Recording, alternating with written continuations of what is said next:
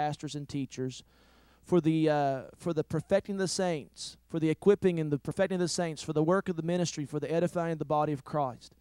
So God has a plan in the way that He does things to build us up, to cause us to be perfected in the faith and to be able to grow into what God has called us to be and to equip us for ministry. Everybody in this room is a minister. I want everybody to know that you're a minister of the gospel. Tomorrow, you're walking out. You're being officially ordained today, praise the Lord, by Jesus. He told us to go into all the world and preach the gospel. That's the greatest credentials we can ever have. You got the stamp of approval of the Lord. But God places leadership and people in the body of Christ to help lead and to guide and to be there to equip us and to challenge us and to bring us into a place of maturity.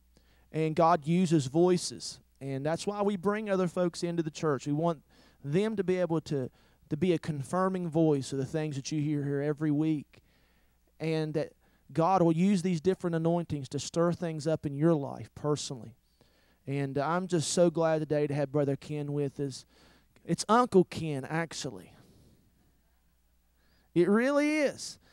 He's family. He really is. I talk to Ken probably, 2 or 3 times a month. I probably talk to him every couple of weeks for sure. And we talk on the phone, and we sharpen swords, and we talk. And anyway, he's just family here, and we're so very grateful that he came our way. And I'm just excited. Amen. So I know he's ready to get in this pulpit, and I know he's ready to minister the Word of God. So we're good pullers in this house, aren't we? Well, let's pray. Father, we just thank you right now for Brother Ken and his ministry, Fully Persuaded Ministry. Thank you, God, that you brought him from Bowling Green, Kentucky here today, God. You've marked this time out in history, God. You knew he was going to be here for such a time as this. So, Lord, right now in this house, we're good pullers. Lord, we just know there's something that you have for us. So, Lord, this morning we set our hearts, we set our face like a flint, God, to receive what you have for us today. We ask you, Lord God, right now to revelate the word to us. Give us eyes, Lord God, to see and ears to hear. And Lord, I thank you right now that Brother Ken's words are like fire and everybody in this house is like wood. So I thank you, God. It's igniting something within our hearts, Father, challenging us, convicting us, Lord God, bringing us to a different place and different realm when we walk out of here. I just thank you, Father, for you blessing us today with your presence so far. And we believe, God, it's not stopping now. And we give you the glory and give you the praise. In Jesus' name, amen. Amen. Won't you stand to your feet today? Won't you welcome our brother, Uncle Ken. Thank the Lord. Thank you so much, Pastor. Is it all right if I just stay down here? Yeah, we'll get you a small pulpit. Thank you, sir. Thank you so much. Hallelujah. Well, say this with me. I'm blessed, above measure. I am a victor. I'm not a victim. I'm more than a conqueror through Christ who lives big on the inside of me. Hallelujah. Glory to God. Bless the name of the Lord. Hallelujah. Well, you may be seated. Wow, I'm so happy to be here. It's always a pleasure to come to this wonderful place. I do feel the same way Pastor feels. I feel like I'm family here, and I certainly hope I haven't worn out my welcome with you, but we always jump at the chance to come and to share what God's laid on our heart for you precious people. I want to remind you that you are precious people. Amen. And I want to remind you that this is all about you. You know, God never intended for His ministers to be made celebrities. He didn't say they're to be honored. We want to honor them. But they're never meant to be celebrities. The focus is not to be on the minister. The focus is that the minister comes to serve you and to share with you the Word so that your life can be better. Thank you so much, brother. Bless you. Precious family. Love you guys so much.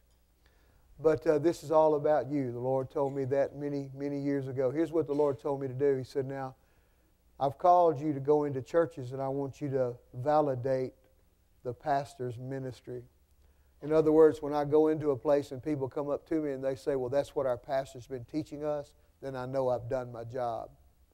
Because the Bible says, Paul said, I planted, Apollos watered, but God gave the increase. So we have a planter, and I'm a water boy. Amen. And I've got some high-quality H2O that I want to throw on this seed that your pastor has sown, right? This church was founded on the Word, and it continues to major in the Word, and it'll never go wrong when it does that. Amen? But let me just share with you. Can I give you just a mini sermon number 1 this morning? I just want to share something with you that struck a note in my heart today. And let me just share something else I've done. I forgot my notes. But you know what? I've been before the Lord about this for all week long. I think I've got them. But anyway, I want to share something with you that the Lord kind of struck in my heart. Turn with me to the 8th chapter of Romans, if you will. And we've been talking about, obviously, the theme this morning that the Holy Ghost would want us to focus on is the love of God. Amen? And let me share this with you. As I go through the body of Christ, I see something in the body. We don't have a revelation of how much God really loves us. If we did, it would change our lives. If we had a revelation of how much God loves us, it would change our thinking. It would change the way we act. And also it would change what we have. Because it's hard. Let me share this with you, you precious people. And we realize that, you're out in the world every day. You're out there and you're dealing with this stuff. And I was sharing with Pastor this morning. It doesn't matter how much faith you have. As you get out there, something's going to rub off on you. Amen? And the reason we come to church is we come to church so we can clean our shoes up. Amen? How many people know when you mess around in a barnyard? I don't care how careful you are. You're going to need to clean your shoes before it's all said and done. Mama's not going to let you in the house until you clean them shoes, right? So we understand that that's where you are, but I want to always let you know that it doesn't matter about your shortcomings and your failures, because you cannot separate yourself from the love of God. Amen? We know what to do when we fail, right? We don't run from God, we run to God, right? Here's what we do. We just admit it. No need to try to hide it. We just have a flesh moment every now and then, right? I had one the other night in a Walmart parking lot. These things just happen, amen? But we realize that when you stop the bus right there, you don't go any farther. You stop the bus and you deal with that right there with the precious blood of Jesus that does not cover your sin, but it washes your sins away. Amen? The Bible says if we sin, we know what to do. We confess it. He's faithful. Glory to God. He's just. Glory to God. He realizes you're in the barnyard. Every now and then you're going to get something on your shoe that you don't want. But I'm the best shoe shiner in the universe. And we just confess it. He's faithful and just to forgive us and to cleanse us from the unrighteousness. You get it under the blood and you dust off and you move on. Praise God.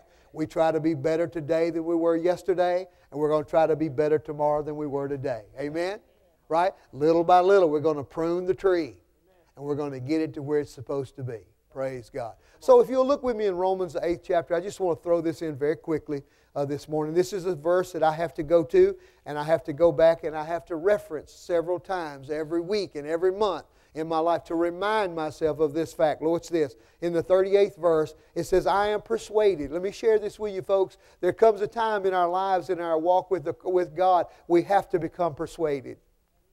We can't just hope. We can't just wish. We can't just pray. There comes a time when we have to become persuaded. We have to become absolutely sure. There has to be a conviction that rises up in our heart about some issues in our life. And one of the things is, I am persuaded. Paul got to this place that neither death nor life, nor angels, nor principalities, nor powers, nor things present, nor things to come, things present, nor things to come, nor things present, nor things to come. Amen? There's going to be things present, there's going to be things to come. Amen? But watch what he said. He said, nor height, nor depth, nor any other creature shall be able to separate us from the love of God. Can't separate yourself from the love of God. Oh, but Brother Ken, I did this yesterday. Stop. Get it taken care of. Deal with it like the Word says to deal with it. But it did not separate you from the love of God. Amen?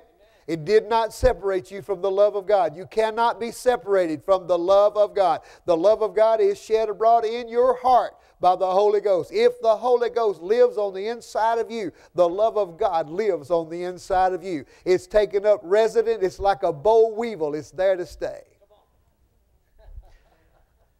Now, watch this. Go with me to 1 John. I want to tie something in, and then I want to get on to what I want to say today. I've got something burning in my heart to share with you. But I just wanted to share this with you because I don't think we talk about the love of God enough. You know, most pastors are always talking about vengeance and judgment, and, you know, they're upset, and they have all things on their mind. We don't have a right to do that. We're not the judge. Amen? We're the helpers. We're trying to help you. Amen? So in the 1 John, let's look right here, and it says this. In the 3rd chapter of 1 John, let's look in the 20th verse. Let's look in the 19th verse.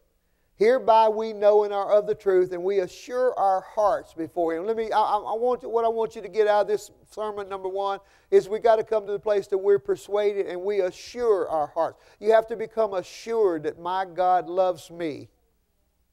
And if He loves me, He will not let me stay sick. If He loves me, He will not let me stay broke.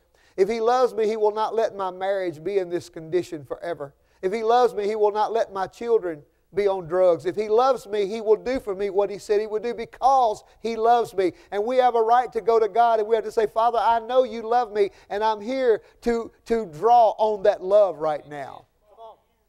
Amen?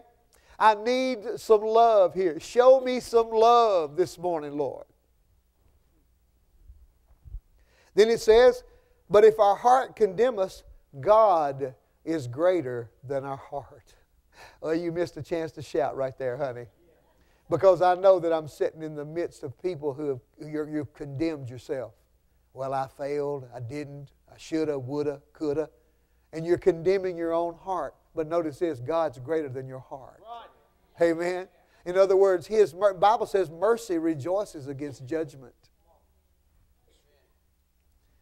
Then it says this, if our heart condemn us, God is greater than our heart. He knows all things, beloved. But if our heart condemn us not, then we have confidence toward God. I want to share this with you right here.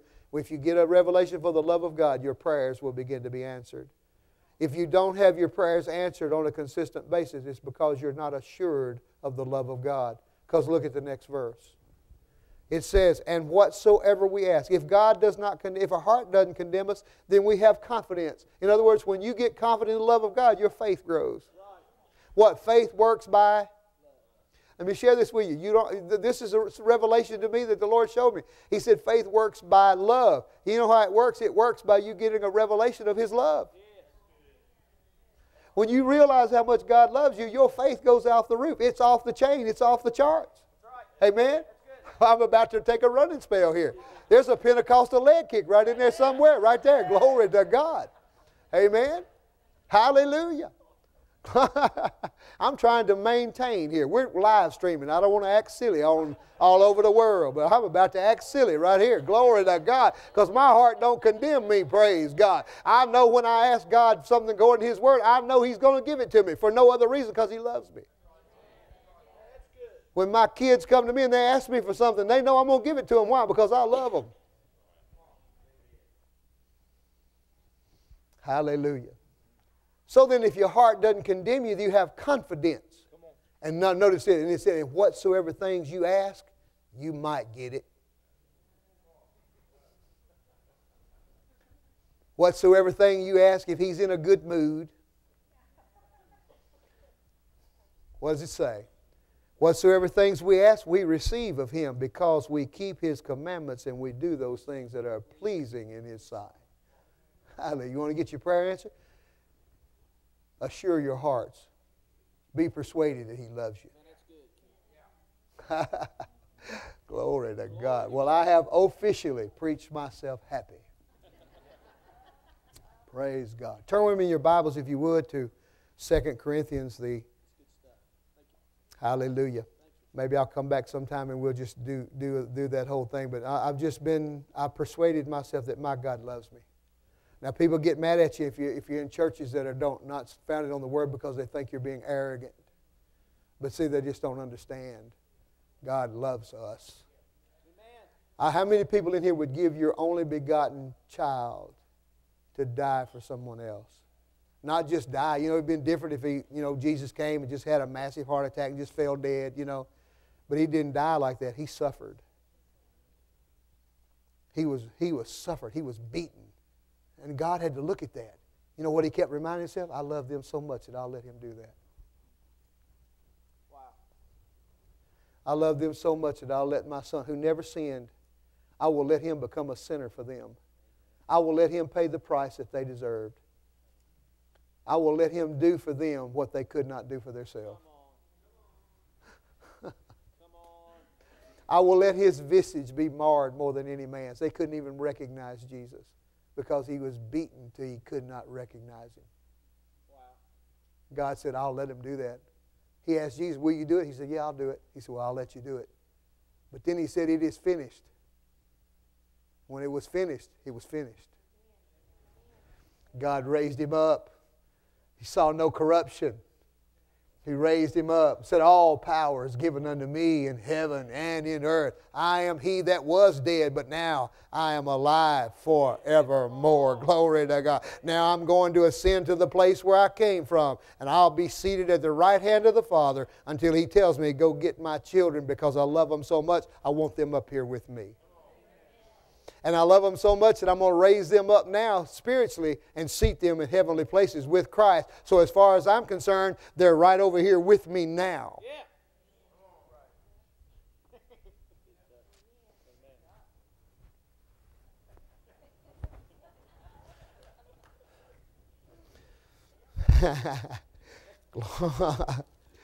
Oh, Lord Jesus. Sometimes it's just hard to speak in English. Hallelujah. Glory to God. Look with me in the 11th, but I got to move on because, my goodness. The 11th chapter of 2 Corinthians, I want to talk to you today about an issue that I have seen in the body of Christ, and I just want to share this with you, and I believe it'll help you. In 2 Corinthians, the 2nd chapter and the 11th verse, it says this, lest Satan should get an advantage of us, for we are not ignorant of his devices. For Satan would not get an advantage on us, for we are not ignorant of his devices. Satan has certain devices that he places in your life, and he's trying to get an advantage. Amen? So then, we're not ignorant. You see, this is where many Christians fail. They fall. They're lovely people. God loves them. They're covered by the blood. But because they're ignorant. You know, that word ignorant, that's fighting words today. But really what ignorant means, it means a lack of knowledge. It means, actually, in the Webster's, it means a lack of knowledge or understanding about a particular subject. And so we're not ignorant of his devices. Amen? Now, turn with me, if you would, to Ephesians, the 6th chapter. I want to start on these three, and then we'll talk about some other things. Ephesians, the 6th chapter, and we want to read something here. Hallelujah. The Lord has talked to me about this all week. He's concerned about his people. Ephesians, the 6th chapter says this in the 10th verse. Finally, my brethren, be strong in the Lord and in the power of his might. Listen, precious people, quit trying to be strong in yourself. And quit being critical of yourself when you're not strong. Amen? Quit putting yourself down because you're weak in some areas. We're all weak in some areas. You know, we're told to be strong in the Lord. So that tells me there that there is a strength that's available to us. Now listen, let me share this with you very quickly as we go into this, because the Lord's been dealing with me about this, and I can't get off of this, is the fact that many people have bought a lie when they say God is in control. All right? I was preaching recently in North Carolina, and I was preaching along these lines, and a lady just spoke up in the service. She said, now, preacher, you do know that God's in control. I said, honey, if he is, he's doing a poor job. I said, have you seen what's going on out there? Has anybody watched Fox News lately? You ought not watch that junk, but when you do, you'll find out that if God is in control, He's lost control somewhere, right? Amen? I said, honey, if God was in control, we don't need faith. Come on. Why do we need faith if God's in control? Why don't we just go home, sit down on the couch, twiddle our thumbs and say, now, Lord, we're just waiting on you. Huh? You're in control of this now. Honey, let me share this with you. You'll be sitting there next week. Still saying, well, now, Lord, when you going to do something about this? And the Lord saying, when are you going to do something about this? The head can't do anything without the body. That's right. You got to understand, the head's up here. The body's down there. You cut my head off, it ain't going nowhere. My body don't take it. So then, we say God's in control. Well, the Bible says be strong in the Lord. Well, if He was in control, wouldn't we already be strong? I had a lady come down to me and talk to me like this. She said, I want you to lay your hands on me. And I said, well, do you believe when I lay my hands on you, God will heal you? She said, well, I don't know, but God's in control. I said, honey, if He was in control, you'd have never been sick. And let me share this with you. If He is in control and you're sick, then you're wrong by trying to get out unsick. I mean, if He's in control and you're sick, then you need to say, hallelujah, it's the Lord. Hallelujah, it's the Lord. The Lord made me sick. Now, He's in control. I got to stay sick. And if you're broke, honey, if you got a job, you're out of His will. Because if He's in control, you need to stay broke. Huh? If you're depressed, you don't need to go lay on the couch and go, it all started as a small child.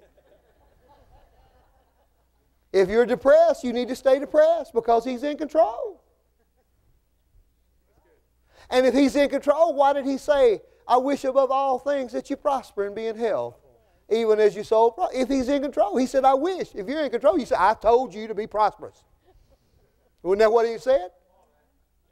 I told you to be well, right? He said, I wish above all things that you prosper and be in health. Notice this. Even as your soul. There's a catch to this. In other words, the level of your soulish mind, the level of the prosperity in your mind will dictate the level of your health and your prosperity. Come on. Come on, Ken. Amen? There's whole, there's perfectly whole. If I got my choice, I'm taking perfectly whole. The word perfect means a level where there can be no improvement. Hallelujah. So be strong in the Lord and in the power of His might. Watch this. Put on the whole armor of God. Now, if He's in control, why would He have you do something? If He's in control, you don't need armor. Put on the whole armor of God, watch this, that you may be able to stand against the wiles of the devil. We're not ignorant of his devices. You know what another word for wiles is? Devices. Right? So then Satan has devices that we need to understand. Correct? Turn with me to 2 Corinthians again. Let's look in the 10th verse. This is the three foundational scriptures here in this teaching that you've heard many, many times before. But we're just putting water on it. Amen? Watch this now. When I realized that you'd already heard this before, it took the pressure off me. Watch this. 3rd verse. For though we walk in the flesh. How many people got some flesh going on? We walk in the flesh. We do not war or operate or function in fleshly ways. Let me share this with you. Christian people, blessed, blood-washed people of God, quit trying to do these things on your own. You can go so far. The Tower of Babel people went so far. There is a place you can attain in your own strength. You just look. Here's what people say. I'm a self-made millionaire. Right? Well, in a way, some of them are. But let me share this with you. They don't realize who gave them the ability to do that. Right? Somebody gave them business sense, and it wasn't the Wharton School of Business. It was the Holy Ghost. So we don't war after the flesh. Watch this now. For the weapons of our warfare, what do we say? Armor. Weapons of our warfare are not mighty, but mighty through God to the pulling down of what? You know what another word for strongholds is? Strategies, wiles, devices. It says casting down imaginations. Did you see that? Every high thing that exalts itself against the knowledge of God. Did you see that? Satan will never come and do anything but try to exalt himself against the knowledge of God. He'll always come against the knowledge of God. In other words, when Satan comes into your life to try to kill, steal, and destroy, he wants to know one thing. Where are you at knowledge-wise? Where are you at faith-wise? Let me share this with you. What did Jesus tell Peter? Satan would have you that he would sift you as wheat. But I have prayed for you, Peter, that your faith would not fail. Did you see that? You know what Satan wants to know? Where are you at faith-wise? And he brings these things into your life to find out. The word sift means to winnow. If you, we're agriculture where I'm from. We don't call it winnow anymore. We call it threshing. Right? You know what threshing does? Threshing comes in, it cuts it down, it separates it separates the grain from the corn, the husk, it separates it from that. But it does another thing. It also takes the chaff, which is the protective layer around that grain, right? It takes that chaff off and blows it out the back and puts the genuine grain in the hopper on the combine. So what it does? Well, here's what he said. Satan wants to thresh you. What he wants to do, back in those days they had a fork. They waited for a real windy day. They would take the fork, they would throw the wheat up in the air in a windy day. What the wind would do was it would separate the chaff because it didn't weigh anything. It didn't have any substance. Wow. It wasn't genuine. Okay. And the wind would take that was a substitute that was not genuine, it would blow it away. But what came back down was what was genuine, was what was real. It was valuable what came back down. So Jesus said what he wants to do, Peter, is he wants to throw you up. It's a windy day. How many people have the devil come in and blow, huff and puff and try to blow your house down? What he's doing is there to throw you up and see if you'll just blow away or if you'll come back down and say, is that the best you got? Come on. That's good. That's good. Amen. He said, I prayed that your faith would not fail. And here's what Peter did. And when he got under the gun, he threw him up in the air. He denied him 3 times before the rooster ever crowed. You know what happened? He threw him up in the air and Peter just blew away. So many Christians today, what he's coming into our lives to do, he just wants to throw you up and see what comes back down. And he uses strategies. He uses devices to do that. But one day when Peter was filled with the Holy Ghost after the day of Pentecost, he came back in and they said, these men are drunk. These men are drunk. But Peter, he got thrown right back up in the air, but this time he came back down. He said, no. They're not drunk as you suppose, but this is that which was spoken by the prophet. Preached a sermon and 3,000 people got saved. Well, everybody gets blowed away every now and then, but honey, we don't have to stay blowed away. Huh? Sooner or later, we don't get ignorant. We realize, oh, you done throwed me up. You're not throwing me up no more. You're not throwing me up again because you done that. We done been down that road. Amen? I tell people all the time, when you get sick and tired of being sick and tired, you'll do something about your situation. Glory to God. Oh, Lord Jesus. All right, here we go. Sometimes I wish God would do for me what he did back in the old day. He turned that clock back. So I want to talk to you today about one of the devices that Satan uses against us. It's the device of distraction. I want to talk to you today about distraction. The word distraction means to have your attention drawn away from one subject to another. And what Satan is trying to do, what did he say? He exalts himself against the knowledge of God. the first thing Satan is going to do is he's going to come and try to get you off God's Word. He's going to try to get your eyes back on your circumstances, back on your situation. He's trying. He tried to get Jesus back on his situation. Aren't you hungry? You've been out here 40 days without food. Now, I don't know about you, but right now I'd be having visions of Whoppers. Amen? I would. I'd be having visions of Whoppers, you know, and they would be a Whopper too after 40 days. Amen? I'd be having visions of Twix. Look like a football. Amen? And he come down and he said, aren't you hungry? What was he trying to do? He was trying to get Jesus' eyes off God onto his physical problem right there that he had. But Jesus was up to the task. He was not ignorant of his devices. He said, man does not live by bread alone, but by every word that proceeds out of the mouth of God. Amen?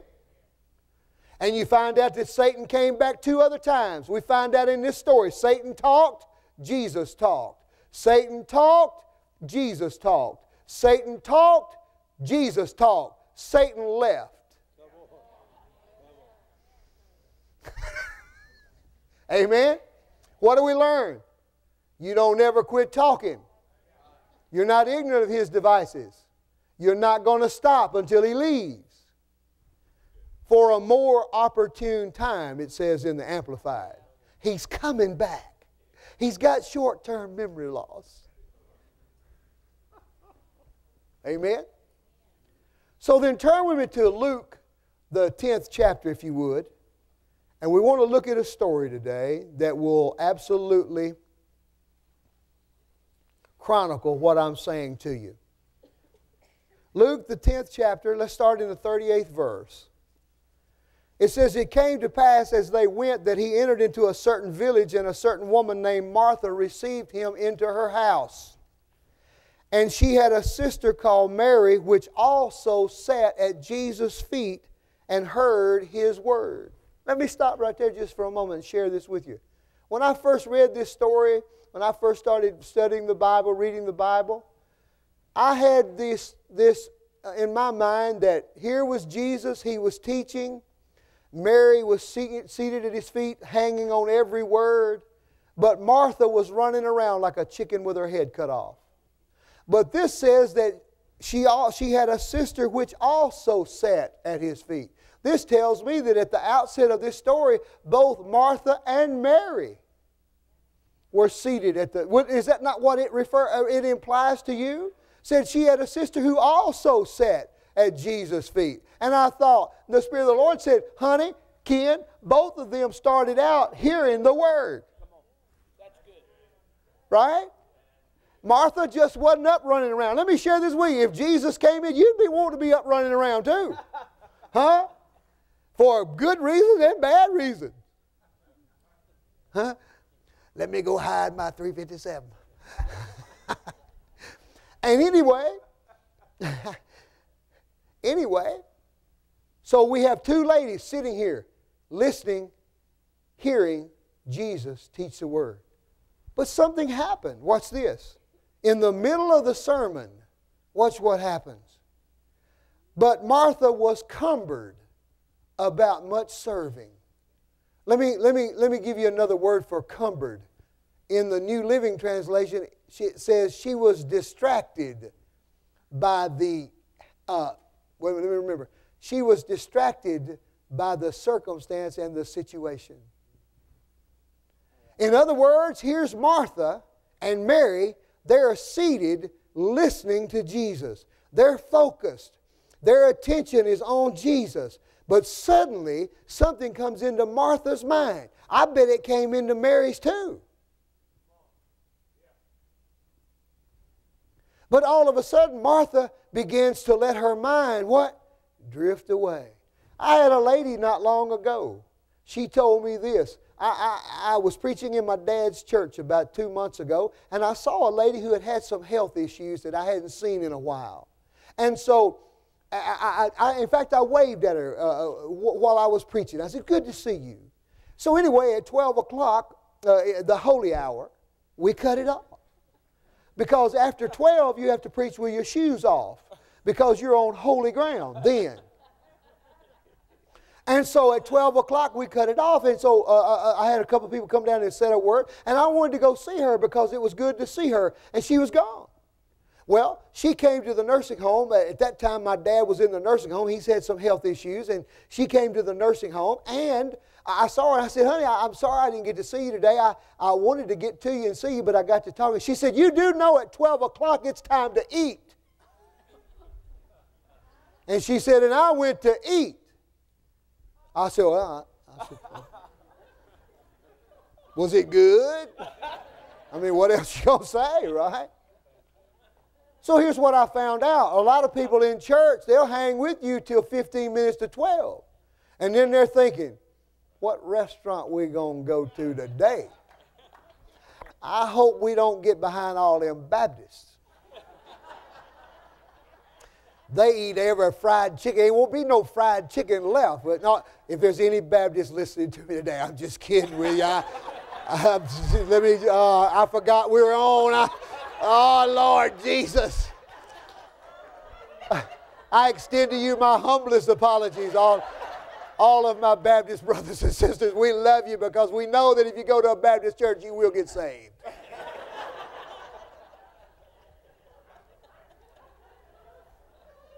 That's why I'm not a pastor. You understand that, right? My wife tells me, you don't ever know when to keep your mouth shut, do you? I said, no, I don't guess I do.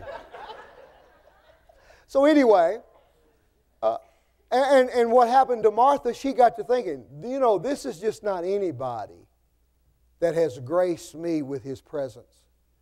This is the Messiah. This is the Lamb of God that was slain before the foundation of the earth. This is the only begotten of the Father. This is the bright and morning star, the Lion of the tribe of Judah. He is the Holy One, the sinless one. He is the one that bore the sin of the world. And here I am sitting here. I need to get up and I need to make his stay here the most pleasant stay he's ever had. Let me share this with you. Satan does not always use evil things to distract you. Martha's intentions were perfectly whole. They were perfect. They were good intentions. They really were. But Satan began to talk to her and said, you do know who this is. And here you are sitting. You need to cook the best meal he's ever had. You need to get your best. Don't be putting them paper plates out there. Don't be putting them Dixie cups out there. This calls for your finest china, your finest silver, your finest crystal. And her love for Jesus, she began to operate in what she thought was love. But Jesus said this, if you love me, keep my commandments. Well, let me go say that on this side. Jesus said, if you love me, keep my commandments. Right? In other words, don't give me lip service. Show me the love. And the way you show me how much you love me is that you will keep my commandments. Right? Well, we got Martha. All of a sudden, she wanted to show her love, but she left the commandments. She was distracted. She was distracted. Satan took her out. He took her out of the Word. He took her away from the teaching. He took her, but Mary never budged. She stayed right there. Amen? See, we've all got good intentions. And they're not, let me share this with you. It's not wrong for us to go to ball games. See, we got to quit preaching these things. We got to quit putting bondage on people. We got to quit putting condemnation on. There is nothing wrong at all with going to your children's ball games at all. Nothing wrong at all for doing all this. But let me share this. While you're there between innings, say, thank you, Lord. Lord, I just thank you that I was able to come. I thank you we had gas in our car. I thank you, Lord, that we had money to buy snacks. I thank you, Father. The Bible says in Him we live, in Him we move, in Him we have our being, seeing that He gives life and breath to us all. Amen? So in other words, while you're there having fun, thank the Lord in the middle of that. Father, I just thank you for this. This is memories that can't be taken away. I'm making memories with my children here. But she left the Word, and she began to do these things, and she began to get distracted. Now, turn with me, if you would, to hold your place there. Let's look in Matthew here. I just want to share this verse with you. Look in the sixth chapter of Matthew, and let's look in the 21st verse of this. Let's look in the 21st verse. It says in the King James, "For where your treasure is, there will your heart be also." Did you see that? For where your treasure is, there will your heart be also. Now let me share this with you from my take on this. What's most valuable to you, what's most important to you, what draws your attention, it draws your mind, there will your heart or your mind be. Your focus, your attention will be there. Well, suddenly in the midst of I just wonder what the Lord was saying. Honey, listen, if He were to come in here and talk, what would He say? I would not want to leave. But somewhere along the line, her treasure became her serving Him. Wow. Amen? Her treasure became the meal. It became the cleaning of the house. Everything, her servants. Somebody had to oversee the service. You got to understand something. These women were loaded. They were not poor. They were not in well, I'm going to hush now. They were loaded. They had servants. And she began to go in and take control. She began to micromanage this thing. And what it did was it took her out of the Word of God. It removed her out of that. Now, watch this. Go back over to Luke. It says, she was cumbered about much serving, and she came to him and said, "Lord, do you not care that my sister has left me alone to serve? Bid her, therefore, that she help me." Notice this. Satan got her so distracted, she tried to distract her sister. And notice this. I can't go there. This will be this is sermon number 2, 3. I don't want to go there, but notice this. The first thing that distraction does, it takes you out of the Word. The second thing distraction does, it causes you to become offended. And notice this. Have you ever talked to people who are distracted? Their mind's going all different directions, and what does it? It causes confusion. And then it caused her to be. It caused Mary to be Martha to be offended. Not only at Mary, she was also a little ticked at Jesus. She said, "Don't you care?" Huh? Notice she didn't address Mary first. Huh? She went to Jesus and said, "Don't you care that my sister has left me to serve alone?" She was offended. All right, now, very quickly turn with me to James, the 3rd chapter. Let me show you what distraction does. It takes you out of the Word, takes you away from the Word. And look in James, the 3rd chapter. Hallelujah. I'm not boring you, am I? Okay, just want to check. I had a pastor got mad at me recently. He said, "Now you know that teaching stuff. If I'd have known you was a teacher, I'd have never had you." He said, "Because that teaching stuff don't go good around here." I said, well, I'm not going to say what I said. Here we go. Watch this now. 14th verse of the 3rd chapter of James. "But if you have bitter envying and strife in your hearts, glory not, and lie not against the truth. This wisdom does not descend from above, but it's earthly, sensual, devilish." Did you see that? Anytime you get ticked off at somebody, that's the devil's playground. Watch this. "For where envying and strife is, there is confusion and every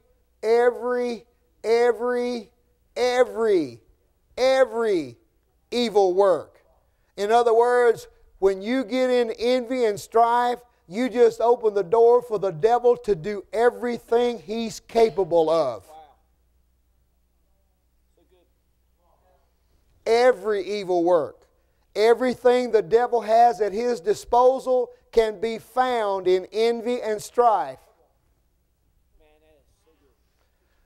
You see people who are ticked off all the time, they're the sickest people, they're the brokest people. Everything Satan can do will be done in that person. I had a pastor call me recently, and I was going to preach for him on Sunday. He called me on Thursday. I'm canceling you. A friend of mine from Bible school came into town, and I'm canceling you and letting him preach. I hope you're not offended. I told him, I said, Pastor, I'm unoffendable. I said, because I can't afford to be offended. I hung up. You know what the Lord said? When was He ever your source? He said, who is your source? I said, you are. He said, don't worry, take a week off. I'll pay you well. And He did. I'm telling you, I went to the mail. No, actually, I got on my website and I looked. And when I looked again, and I had to look again, and I had to look again, I said, thank you for the vacation. Now look with me real quickly in the first chapter of James. Well, this gets plain here. Now I won't get no amens here, but I got to share this with you, and then we're going to go on back to Martha. Watch this now in the first chapter of James. It says, but in the 6th verse, but let him ask in faith, nothing wavering. You know what another word for wavering is? Distracted. You know what wavering means? It means to hesitate. It means to hesitate among two or more options. It says, if any of you let him ask in faith, nothing wavering, for he that wavereth is like a wave of the sea, driven with the wind and tossed. Now here's the one I don't get amens on. For let not that man think that he shall receive anything from the Lord. Now, I'll guarantee you, James had some folk leave his church when he preached that one. Amen. So you can't preach stuff like that anymore. People get offended. They'll leave your church. But the Bible says, if we waver, if we're not persuaded, if we allow ourselves to become distracted here, there, all our mind off of everything but the Word, it says that we're like a wave of the sea. The wind blows us. What do we say? Winnow. It just blows us away because we're wavering, and we cannot even expect to receive anything from the Lord. And then when we get there and we don't receive from Him, what do? We get offended at God. Why did the Lord let that happen? Why didn't the Lord do what He said He would do? Why is it that Sister so-and-so got blessed, but I'm still in this situation? And then we begin to say, that faith stuff don't work. That word stuff don't work. We're offended because we wavered and we allowed ourselves to become distracted. Okay, let's go on. Go back to Luke. I got to finish this. Oh, Lord Jesus. I'm going to hurry. Here we go. Watch this. She said, do you not care? Bid her that she help me. Watch what He said in the 41st verse. Jesus answered and said unto her, Martha, Martha, you are careful and troubled about many things. Did you see that? Honey, listen, I'm probably talking to people right now that's right there. You're careful. You're troubled about many things. You got things going on in your life, and about the time you put one fire out, another one breaks out. You ever been there? Seems like every time you turn around, and here's what we say, what else can happen? Well, honey, there's a whole lot more that can happen. Let me tell you. I don't want to burst your bubble, right? And we get to the place to where, just one thing after another, our mind gets so troubled, we get confused, we don't know what to do, we don't know how to do it. We get ticked off, we lose our patience, we're not real fun to be around anymore. Right? I know. But it says, you're careful and troubled about many things, but let me tell you, I don't know if you can mark in your Bible or not, but you can underline these next 5 words if you can. But one thing is needful. Glory to God. Notice what Jesus was saying. He said, you're troubled about many things, but right now, there's only one thing that's needful. Amen. Let me share this with you. You may have all kinds of things going on in your mind. You may be trying to figure out what you're going to do, how you're going to deal with this, but I'm telling you there's only one thing that's needful in your situation. You know, in other words, you don't have to have 5 different things. You don't have to go through 7 steps to solve this problem. You don't have to go through 10 steps to overcome this. Here's what you need. You need one thing. There's only one thing that's an answer to every problem that we have. But it's a matter of what we're going to focus on. Are we going to allow our problems to dictate what we focus on? Is our problems going to be what we treasure? Or are we going to be able to treasure the thing that can help us? We get our minds off there. We need to tell these things, I will not be distracted by you anymore. If I go under, I'm going under looking at what's needful. Amen? Watch this. And Mary has chosen that good part. Glory to God. Notice this. Jesus didn't say it was evil to eat. I'm so glad that he said that. Amen? He didn't say that it's evil to clean your house. He didn't say that it was evil to make sure everything was just right. He said there's a time and place for everything. But right now, this is what's needful. And Mary has chosen. If God was in control, when do we have a choice? If He's in control. Mary has chosen that good part, here we go, that cannot be taken away. Glory to God. Cannot be taken away.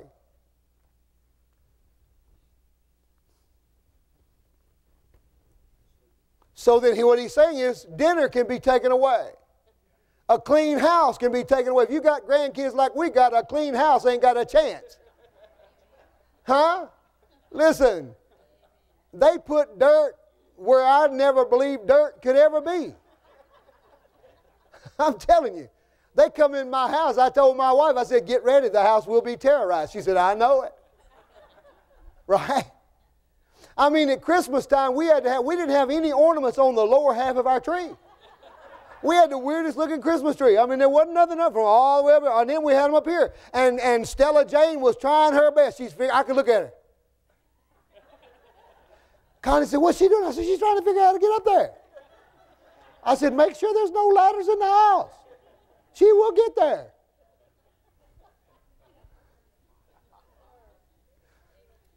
But you got to do what you got to do. Right? But he said there's only one thing needful. And Mary chose. I'm just trying to get you folks, do this for me. Make your choice right. I know you got situations going on, but there's a choice. This will get your kids off drugs. This will get that cancer out of your body. This will clean you. This will fill your checkbook up. I want to close today in the 3rd chapter of Acts, if you'll allow me to do that, and we'll go home. Glory to God. Are you getting anything out of this? Let me share this with you a lot of times. See, I love coming to churches like this because you got to understand, churches like this is what they do. They let you understand that God loves you, but the responsibility is not all on God. Let me share this with you. God has already provided everything that you'll possibly ever need. Amen? In this covenant, it's not like Adam and Eve where they didn't have to have faith because they saw everything. When God comes down and talks to you in the cool of the day, you don't have to have faith. I don't have to have faith when I see Pastor Paul. When he tells you of all the trees in the garden you may freely eat, except one. They didn't have to have faith. They didn't get up in the morning and go, well, let's pray that there's some food. It's right there, Eve, go get some. Right? But then Satan came in. What did he do? He exalted himself. Hath God said? hath God said? And he distracted them with power and honor and position. You'll be just like him. Listen, they knew God. And if anybody told you you'll be just like him, my goodness, you'd jump at the chance too. Think about it. She went, like my wife does when she's trying to get my attention. Right? We can be in praise and worship. And my wife will have a thought. She'll go. I said, don't mess with the anointing right now. So she elbowed at him and she said, you do know that we can be like him. You've seen what he did. You've seen his ability. You saw him. He created every animal. Did you not see him create those animals? And then he brought them to you and said, what do you call them? Whatever you call them. I thought he was in control. Whatever you call them, that will be the name thereof. And he said, Adam, listen to me. This is what my wife says. She'll go, listen to me. We can be like him. And Adam thought, cool. Deal. And here's what happened. We're here today in this mess that we're in. I had a pastor tell me recently when I get to heaven, he said, I was praying, I told God, when I get to heaven, I'm going to give Adam a piece of my mind. Said the Lord spoke to him and told me and said this, no, you're not, because if he hadn't blown it, you would have.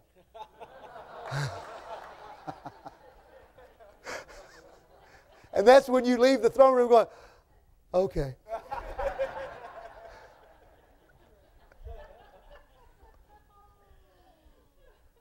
So think about it. Let's don't be bad at Brother Adam. Think about it. That was a great deal. He took it. It was the wrong deal.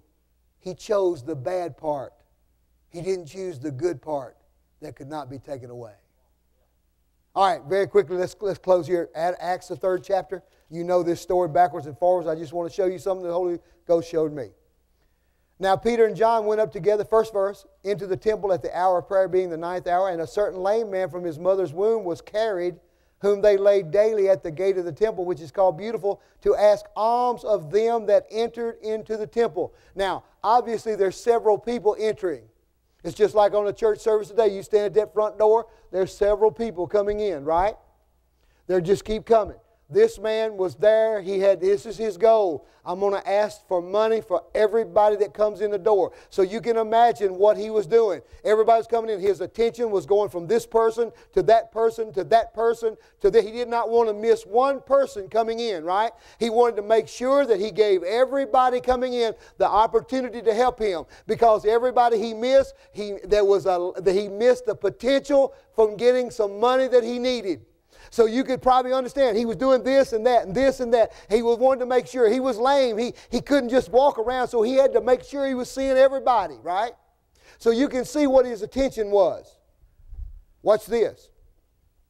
When seeing Peter and John about to go to the temple, he asked an alms. And Peter, fastening his eyes on him with John, said what? Look on us.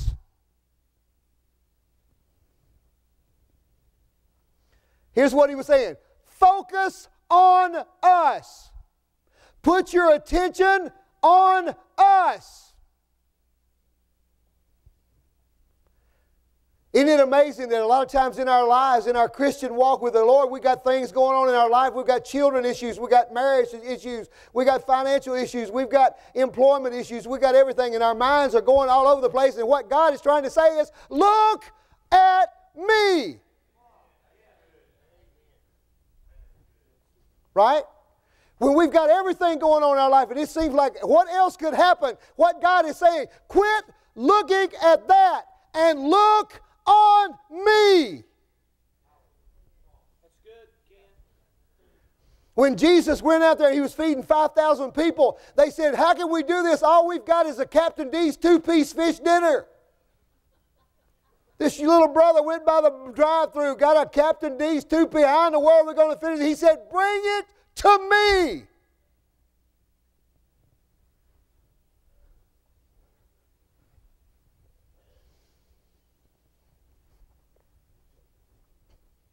Hallelujah. He said, look on us. And watch what happened. he became focused instead of distracted. And he said he gave heed to them. What's this? Expecting.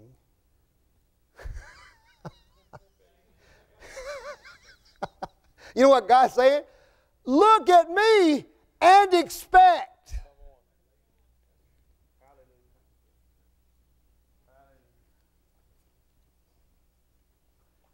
Look at me, he said, look on us, and he gave heed to them, expecting to receive something from them. And then Peter made this statement. What you think you need, I don't have. But what you think you need is not that good part. That can be taken away. In fact, if you get some of that today, you'll be back tomorrow because that will be taken away. But what I've got for you can't be taken away. Right now, what you don't need money, because money will fix your situation for one day. What you need is something that will fix it for the rest of your life.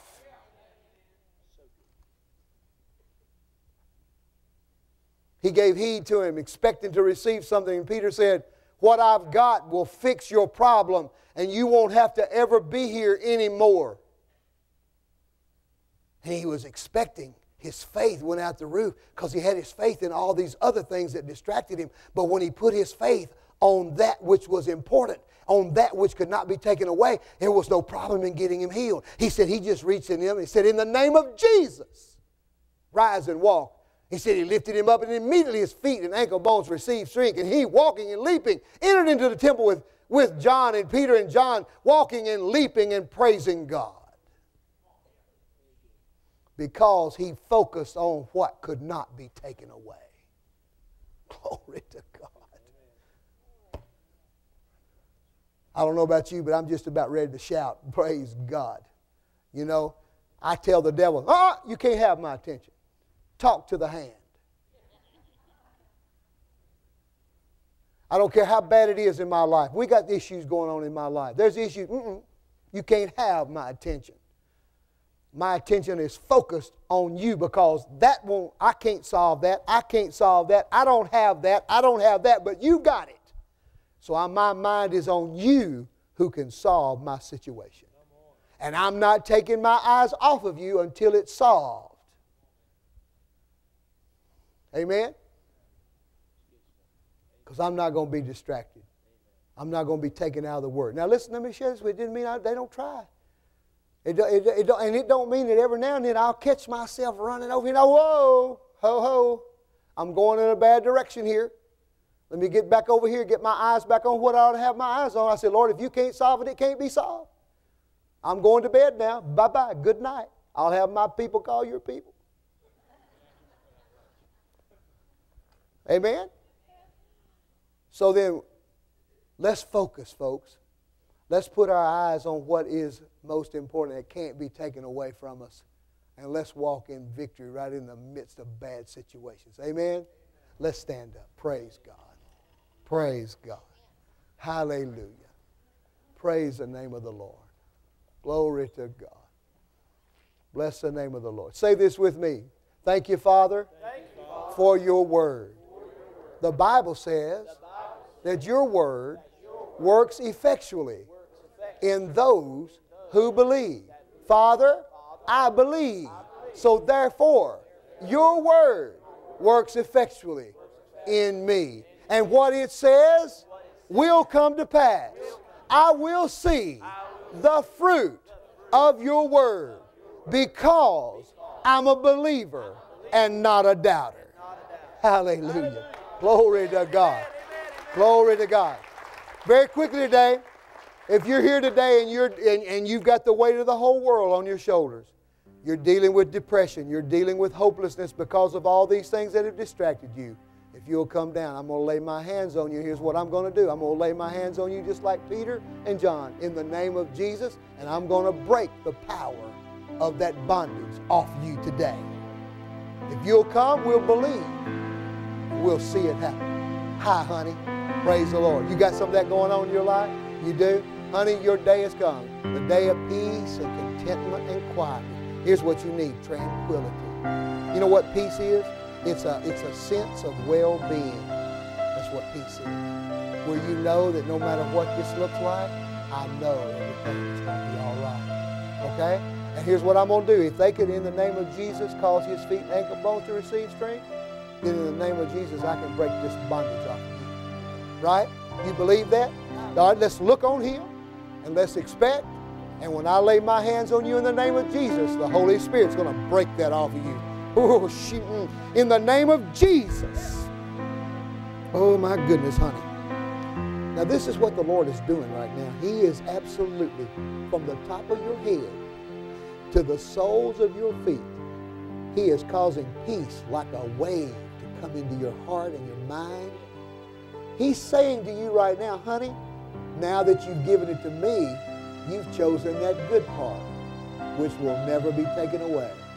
And I will raise you up over your circumstances and your situation. And I will bring peace where there is right now, there's tumult. There's worry, there's stress. But do not worry, my sister, for my peace shall overcome that, and you will walk free from it from this day forward in the name of Jesus. Oh, Lord, honey, listen, we don't go by our feelings, but we don't run them good ones off either. Remember that. Hallelujah. Glory to God. All right. All right. Well, know this, you precious people. I love you guys. Thank you for having me back. Thank you, Pastor. Love you. Bless you. You're a good woman. Strong in the Lord. Power of his might. Nothing shall by any means hurt you. Huh? Nothing shall by any means hurt you. You're shielded. You're protected. My hand is upon you. I'm with you. I'll walk through this with you. You don't ever have to fear, for I'll never leave you. I'll be with you. My power, my spirit, my might is with you. And when the enemy comes and tries to steal that from you, look up, my sister. Look up, my precious daughter, because my hand is right there. And I will bring you through in victory.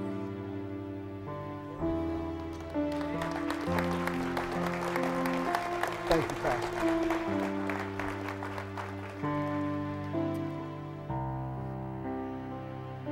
You guys can be seated just for a moment. We're going to give you an opportunity to sow into Brother Ken's ministry and Fully Persuaded ministry. We want you guys, if you're making your check out, make it out to FCF. And anybody need an offering envelope real quick? We want to give you the opportunity to be able to sow into this ministry. It's very important that we do these types of things, that we turn seed out of our hands into the ground. And Ken's good. Listen, that's a quality word he just gave us. It was a quality word. And he always has a quality word for this church. Always. Always. And we've partook of those spiritual things. And it's just right for us to sow back into him the carnal things, which would be our money, our finances. So I want to give you the opportunity to be able to get your envelopes ready to go. Make your envelopes, fill them out. Helps the counters in the back. They don't like to, well, they will, but it just takes a long time for them to fill stuff out for you. So let's just make sure we alleviate any type of stress on them. So we'll do that. We love you guys. Praise the Lord. God's good, isn't he? Faith arising. Amen. Just faith arising. What are we doing? What are we doing with our faith? Building that faith, speaking the word. Amen. Hallelujah. Well, let's pray. Let's bless this offering. Father, we thank you so very much for the word of God today that you have given us. And Lord, I thank you. I see in my life, God, things that have tried to distract me and where I've got my focus and my vision off. And Lord, I don't want it to lead to places and situations, God. I don't want my heart to become hardened in areas. I don't want that. I'll stay focused on you. So right now, God, I just thank you for Brother Ken and Fully Persuaded Ministry. I thank you, God, that you're blessing Brother Ken's ministry. I thank you that his calendar's full. Thank you, Father God, that you're opening doors. Thank you, God, that you're sending in places, Father. You're sending in places that never heard this word in this type of degree or this richness. And I thank you, God, you're opening up doors for him. So, Lord, we just sow into this today, believing you, God, for a great return. In Jesus' name, amen. Come on, ushers, go ahead and do that. While you're giving, let me give you a couple announcements real quick, and be sure that you remember tonight, growth groups, 6 o'clock. So get out here. Finance, marriage, prayer, and discipleship. Awesome. This is going to be so much fun. We've got a couple more, and then we'll be off for the summer. Yeah, mission. We'll take up mission offering next week. If you've done that today, if you remembered and you put that down, it's fine. But we will be doing missions next week, and we forgot to remind everybody about that. Also, if you need to get signed up for FCF 101 class. This is kind of we're going to probably just pull that out, try to get the dates. We got about 4 or 5 or 6 people that's going to go through it this time, so we're excited. So we'll be doing that, getting people moved in towards membership. Amen. Hallelujah. God's sending people. Praise the Lord. Praise the Lord. Come here, Maxine. I see Maxine back here. Come here, Maxine. Come here. I want you to give that testimony today. If you come up here with me. Come on. Come up here with me. Come up here with me. I want to hug you. I want to bring you up here. I want to hug you. I want to hug you. Just want to hug you. So we're going to turn this up. She's going to give you the testimony. Oh, good. I need that. Oh, about, I don't know, 3 or 4 weeks ago on a Wednesday night, Pastor Paul had a word of knowledge, and it was for heart palpitations. Well, I didn't know what it was called. I just had this thump, thump, thump, thump thing. Had it for quite a while. That thing went.